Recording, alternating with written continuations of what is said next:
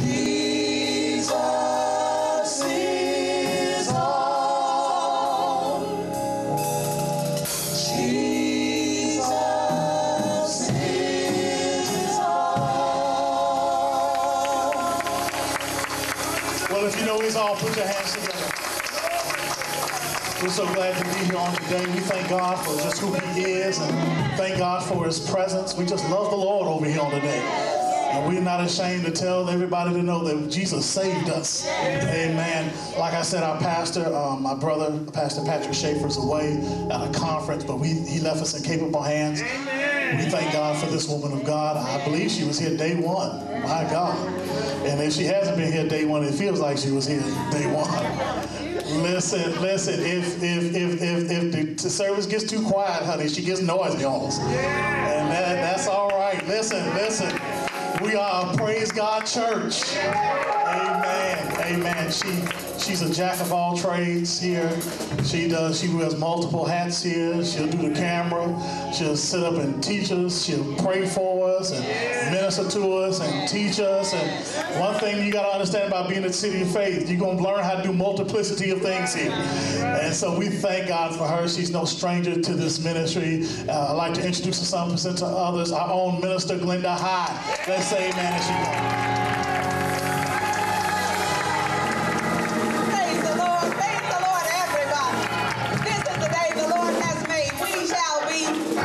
And joyful and rejoice in it. Oh, I am so surprised to see that you didn't melt when you came out in that rain. Oh, what a wonderful, wonderful scene it is to see your beautiful faces. Oh, it is so great. The first person I want to give honor to, though, is who we were just singing about. Jesus. God Almighty. God in three persons. Blessed Trinity. And then I want to give honor to my pastor, who, in his absence, has entrusted me to bring the Word of God to the people of God. I give honor to my church family, who puts up with me on a consistent basis, and they hold up my arms and they support me. And then I give honor to my own family and extended family. They know me and they love me anyhow. And then to all of my precious friends from so many different aspects of my life. Dirt buddies here from 6th grade. Barbara, I see you back there. And then I went on to college, believe it or not. And Dolores, what a wonderful sight it is to see you. I see my colleagues and I see my line dancing friends, my AKA friends. I see friends who were brought into the fellowship from my husband. And I thank you so much for coming, Alley Posse, and those who are there, who are around the Alley Posse. And just everyone who has come out to be a support to me. It is comforting for me to look at your faces, and I love you. You may be seated. I'm not going to keep you any longer because I just may have you here too long. Oh yes, and I see my beautician back there. Hello. We do have all of everybody in the house, and I am so glad to see you. I need to have some direction from the Lord, and so I need to pause right now for station identification. Father in heaven, how I love you and I praise you. I magnify your holy name, for you are God Almighty. You are King of kings and Lord of lords, and we thank you that you have brought us far all this way. Lord, we thank you for each person who has come to hear the word that you have put in my belly today. We thank you, Lord, and ask that they have listening ears to hear. And then, Holy Spirit, you are the teacher, you are the preacher, you are the person in control here today. I just relent to you and say, you do what needs to be done in this place today. In Jesus' name we pray and we thank you. Amen. We're going to go to the book of beginnings. That would be the book of Genesis. So it's not going to be very hard to find because we're going to even start with the very first chapter, the first verse. We stand for the reading of the word at City of Faith, so if you would do that, I won't keep you very long. It's not very hard to find that first chapter unless you've got a whole lot of indexes and other pieces of paper and things like that in your Bible. You've got your sword with you. Amen. We will begin reading at the first verse. In the beginning, God created the heaven and the earth. And the earth was without form and void, and darkness was upon the face of the deep. And the Spirit of God moved upon the face of the waters. And God said, "Let there be light." And there was light. I'm going to skip down to verses 6 and 7. And God said, "Let there be a firmament in the midst of the waters, and let it divide the waters from the waters." And God made the firmament and divided the waters which were under the firmament from the waters which were above the firmament. And it was so. Amen. You may be seated. We know that the word of the Lord is already blessed, so we don't have to ask for any blessings over his word. I'm sure that you have read or at least heard about the creation story, where God creates the whole world and all of its contents in just 6 days. So I'm not going to deal with the details of what was created and on which day at this time. But I want you to notice a pattern. One thing that I noticed was that after the initial verse, every succeeding verse in the entire chapter starts with the word "and." Except for one, and that would be verse 27, which starts with "so." Both of those words are conjunctions, which mean that they join together some thoughts. And what I thought about chapter 1 was, it is the equivalent to one long chapter, one long thought. But that isn't the pattern I wanted to point out. Notice in verse 3 how the verse starts with the phrase, "and God said." Yes. The rest of the sentence shows the results of what he said. Then when we skip down to verse 6 and 7, look at that very carefully. Just look at the first 3 words of verse 6. It says, "and God said." And to complete that, verse 7 says, "and it was so." This is the pattern I want you to focus on. God said, and it manifested. Now look down at the next verses. 9. That pattern, "and God said, and it was so." Look at 11. And then 14 and 15 go together. But when we get to verse 20, the pattern reverts to the first time God spoke, in verse 3, where the details are actually done. His creating is by speaking is shown in the next verse 21, and he adds an endorsement. Let's look at verses 20 and 21. "And God said," but the last part says, "and God saw that it was good." That was his endorsement of what he had created. Now the pattern resumes in verse 24. "And God said, and it was so." Now we're going to get to when God embarks upon his highest creation, which we say is his creation of man. Sometimes the way man acts, we have to wonder about that, but it says that God created man in his own image. He counsels with the Trinity. Now perhaps that's why "and God said" is repeated 3 times in that account. Look at verses 26 through 30. "And God said," that's the first time. Then in verse 27 we have the "so." Verse 28 we have a brief phrase, and then we have "and God said." And verse 29, "and God said." And finally in 30 it says, "and it was so." That was just the first chapter of the Bible. And we see those words "and God said" so many times, 10 if you were counting, that we should get the idea it must be very, very important to say. And not just say any old thing. Notice, God did not say in verse 3, "Ooh, it sure is dark out there. I can hardly see my hand in front of my face." No, he wanted light, and that is what he said. That is what he called for. He called it things that be not as though they were. He calls things that don't exist into existence. Now let's go back to that highest creation. You know, Adam didn't have a childhood, but he was homeschooled. He was taught by his father God. And one of the assignments that God gave Adam is found in Genesis 2:19. It says, "And out of the ground the Lord God formed every beast of the field and every fowl of the air, and brought them unto Adam to see what he would call them. And whatsoever Adam called every living creature, that was the name thereof." An awesome responsibility. Now, since man was made in the image and likeness of God, man possesses the elements of personality similar to those of the divine person. The Amplified version of Ephesians 5:1 says, "Follow his example as well-beloved children imitate their father."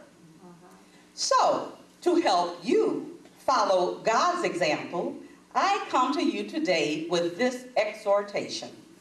You'd better watch what you say. All right. Amen. I've got 3 reasons to support this admonition that you better watch what you say. The first reason is God is always listening. Yes, he is.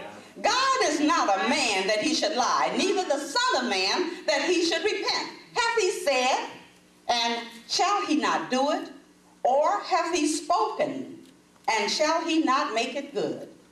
And then we also say from Isaiah, the prophet, in Isaiah 55, verses 10 and 11, and I got this from the Message translation. "Just as rain and snow descend from the skies and don't go back until they've watered the earth, doing their work of making things grow and blossom, producing seed for farmers and food for the hungry, so will the words that come out of my mouth not come back empty-handed." They'll do the work I sent them to do. They'll complete the assignment I gave them.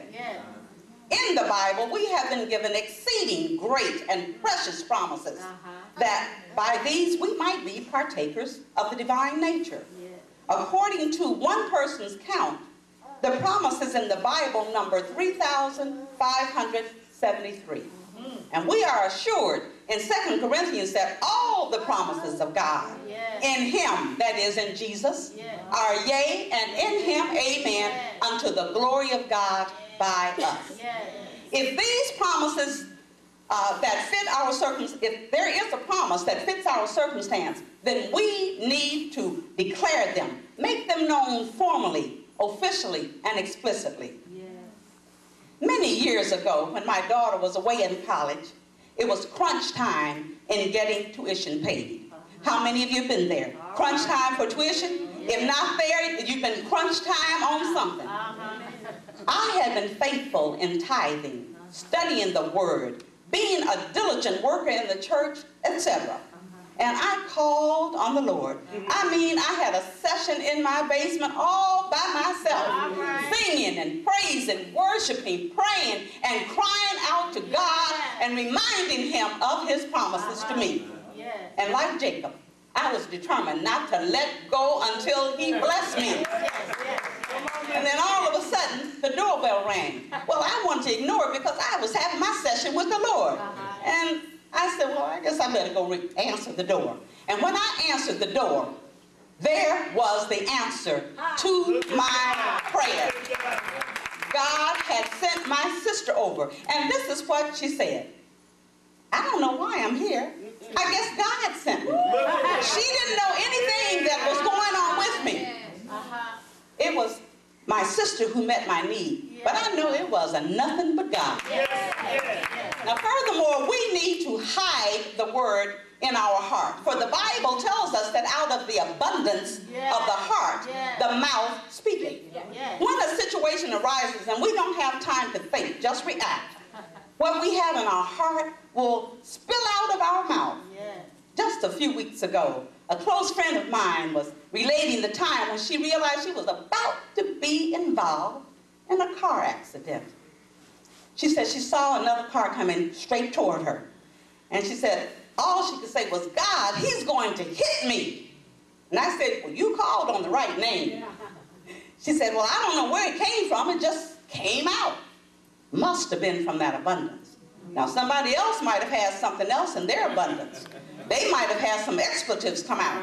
Or they might have been calling on another God with a little g. She closed her eyes, and when she opened them, her car had been turned to the side. The impact was to the side, thus averting a head-on collision. That person is here today. Praise the Lord. Glad about that abundance, Dolores. This brings to mind that a prayer can be very short. One word, Jesus. Since Jesus is the Word. But we need to guard our mouths that we do not use God's name in vain. I have an issue with this OMG usage these days. Maybe I'm not hip. But it's in its casual application, it just seems like it's constantly breaking the third commandment, taking the name of the Lord thy God in vain. The Bible says God will hasten his word to perform it. And he dispatches angels to minister to the heirs of salvation. Another friend recounted to me her experience when she was faced with an impending danger. She had to go under a long, dark viaduct to get home. And she saw a man approaching her as if he were up to no good. She said with much authority, "Satan, I bind you in the name of Jesus." She said the next thing she knew, that man was doing this. Like he was bound. Just kept spinning. Now, she didn't know how long he was in the spin cycle because she walked on by him unharmed. We have the authority to use what God has told us to use. That hidden word doesn't have to apply to such dire circumstances.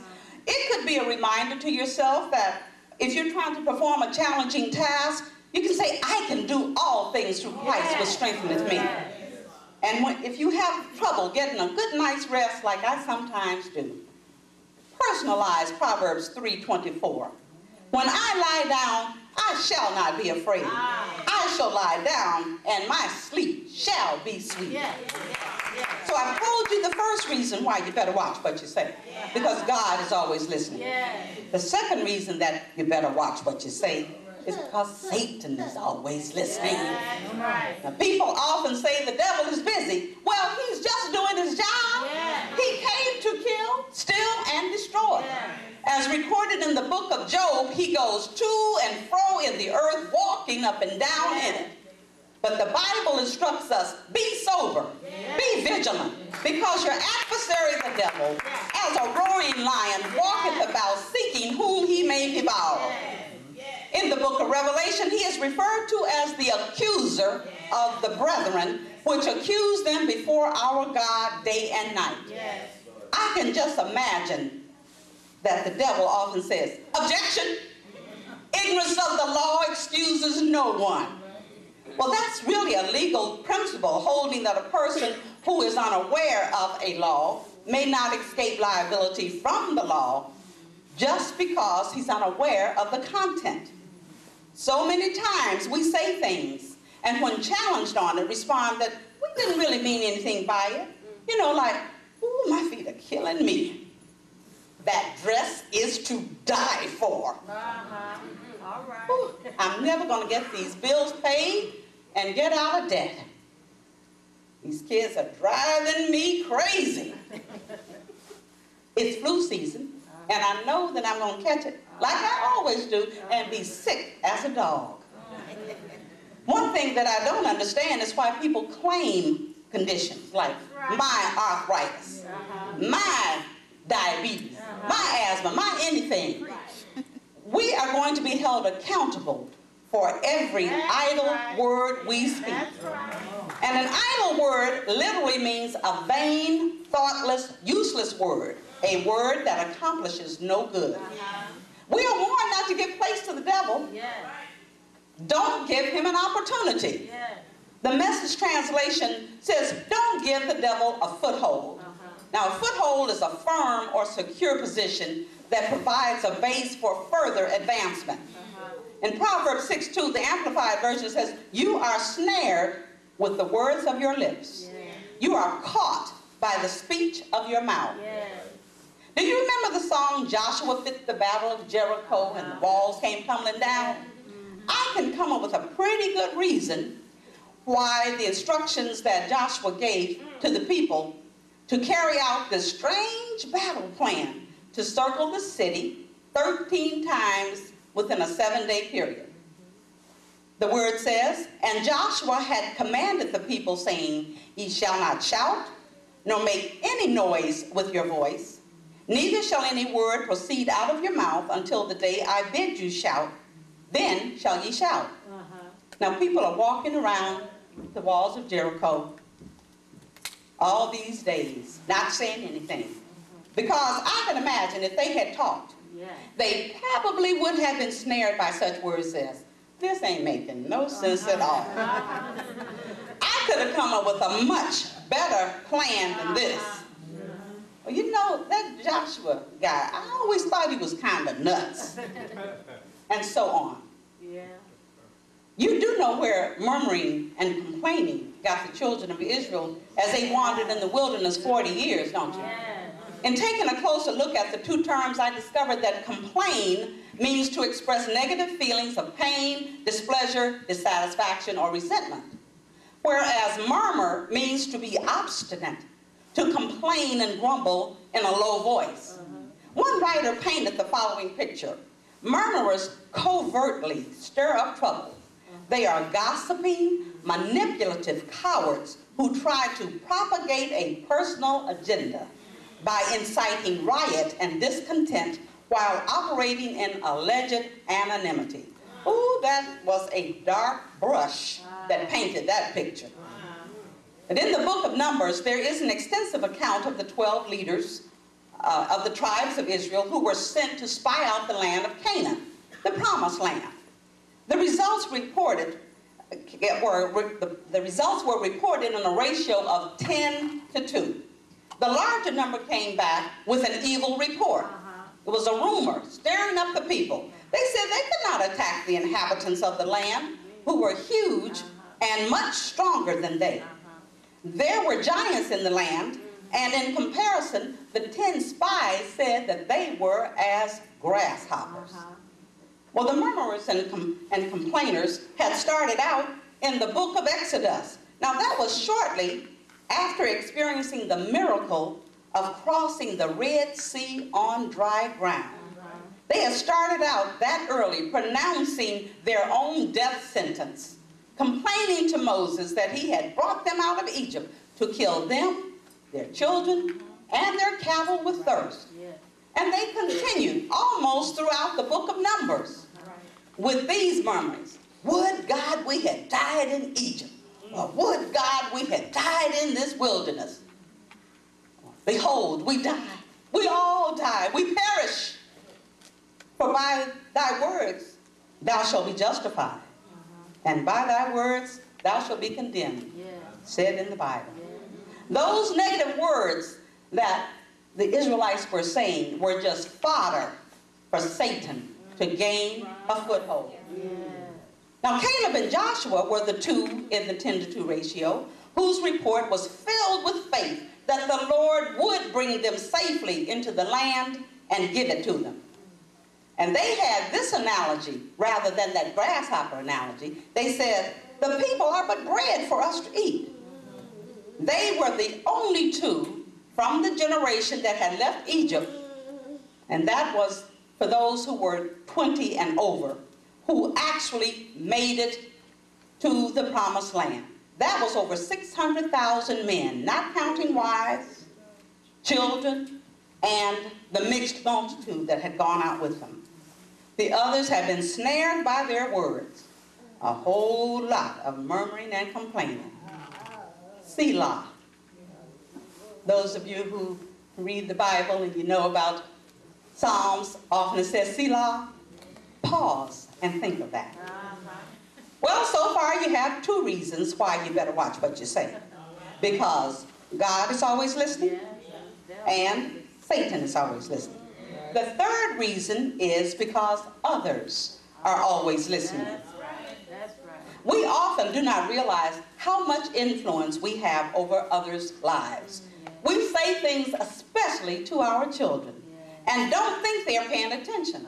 But we may discover that they really did have ears to hear. And not only we as parents and guardians must watch what we say to and over our children, but we must also guard what others are speaking over and into them. We don't have to accept everything. We can act on their behalf and reject the negative stuff. Now I must contest the adage, sticks and stones may break my bones, but words will never hurt me. You know, that saying was first uttered by slaves when there was slavery going on in the United States. Of course, we can still wonder if it's still going on. But the idea was that if the overseer only cursed you and called you humiliating names, that was much better than receiving brutal lashes from his whip. Well, I realized that the slaves had to do what they had to do in order to cope and survive. And no doubt a physical beating would hurt, but words do too. How disheartening it is to see a young mother in some public place hurling profanities at her child, calling him all kinds of names. Just imagine how much damage these verbal sticks and stones are doing. The scars may not be evident on the outside, but they can do a lot of damage on the inside. Because the Bible says that the power of death and life, death and life are in the power of the tongue. That's what it says. And they that love it shall eat the fruit thereof. The Living Bible says it more succinctly. It says, words kill, words give life. They're either poison or fruit. You choose. At a memorial service I attended recently, a young man who was the nephew of the deceased reflected on words he distinctly remembered his aunt saying to him when he was a youngster, 6 or 8 years old. "You're a handsome young man." He said those words made a great impression, giving him confidence that helped mold him into what he would become. Those few words of life sent him soaring, and he is still up in the clouds because today he is the captain of a major airline. Praise the Lord. Those words have an effect on our children. Pastor Schaefer sometimes refers to a movie when he's trying to convey a point. All of the City of Faith know that. And he just cannot believe it. He always says, "Who has not seen such and such movie?" And my hand is usually the first one to go up because I don't watch many movies. But there was one that I watched, and it had this touching and memorable scene. Viola Davis may not have won an Oscar as Best Actress for her portrayal of the maid Eveline in the movie The Help, and her grammar wasn't correct. But she made a great impact, instilling a sense of self-worth when she spoke the powerful affirmation into the life of the child in her care. And if you know it, won't you say it with me now? You is kind, you is smart, and you is important. And when the toddler May Mobley repeated it, Eveline said, "That's so good." Now that may have been fiction, but it is a good illustration for us to realize that we have the power to influence the future for generations to come by what we say. And it's not only children who are always listening. Adults too, whether they are spouses or family members, friends, neighbors, co-workers, church members, or even those that we meet on the street. Do we preach one thing, but say something different when the deal goes down? You better watch what you say. Now let me bring this to a close. In revisiting our Genesis text, we see that God had a desired result. He had an inner image or an idea of what he wanted to create, and then said. The words he spoke were directly related to this inner image. He used those words to get that image from the inside to the outside. What you need to use as the basis for your inner image and for the words you speak is the word of God. How do you go about that? I'm so glad you asked. One way is to study and be committed to memorizing scripture. Make it personal. Rehearse it often. You know, while you're washing dishes or you're driving or whatever. The way you might have learned the Lord's Prayer or the 23rd Psalm or even the words to your favorite song, be it rap or real songs. Please, no, don't email me on that. That rap's got to go. In John 6:63, it is written, "The words that I speak unto you, they are spirit and they are life." And we know that that's Jesus speaking, because if you have a Bible that has red letters in it, every time it says red, it's what Jesus is saying. So I subscribe to you that it would behoove you to study, to show thyself approved unto God, a workman that needeth not to be ashamed, rightly dividing the word of truth. I often declare a medley of Bible verses that I attribute the Holy Spirit with for putting together so they flowed and told a story. It was a reading that I did for a church ministry that I was a part of almost 20 years ago. Today it would be called Spoken Word. Well, how apropos. I entitled it, How to Avoid Truth Decay. You may be familiar with that, but one day when we do spoken word, perhaps I can share it with you then. But as I take my seat, I just want to leave this reminder with you. And God said, and it was so. Since you are made in the image and likeness of God, then you'd better watch what you say. Father, we thank you for this word. We thank you that you gave us what we need in your word. Help us to open your word and find out what it is that you have to say to us. And we know that your word will not return unto you void. It must prosper in the thing that you sent it to accomplish. And so we ask that this word that has been delivered this day will take root, and we will be considerate of what we say. And I'd like to extend this invitation to you. Some of you who have never asked Jesus to come into your life, you have that opportunity to say today that you are sorry for your sins and that you want God to let his son Jesus come into your life and be your Savior. So you don't have to make a hard thing about it, because the word tells us that whosoever shall call upon the name of the Lord shall be saved. So if you do not have that relationship with Jesus, you have that opportunity to come right now. And those around who are saved, if you will pray for those who are not saved, this is a tremendous decision. It affects eternity. And so we are considerate that those who do not know Jesus in the pardon of their sins will reflect and ask him into their lives. And you may say that, I am saved, but I'm looking for a church home.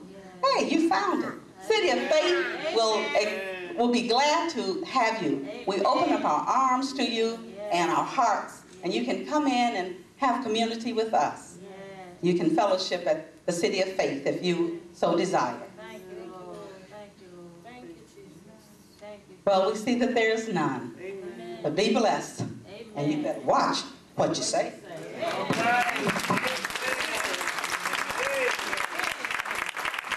Amen. How about our own Minister Glenda High on today? Amen. Amen.